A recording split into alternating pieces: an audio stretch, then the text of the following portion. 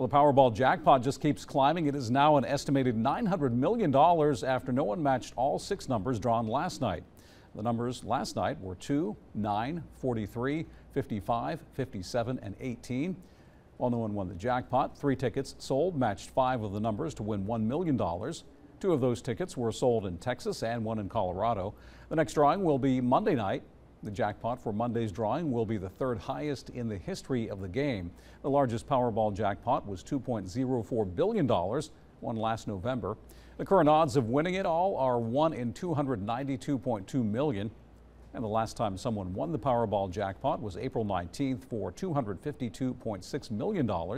You can watch the drawing right here on WITN tomorrow night, right before the news at 11. And the Mega Millions drawing, held Tuesday night, is up to $640 million. You can also watch that drawing here as well.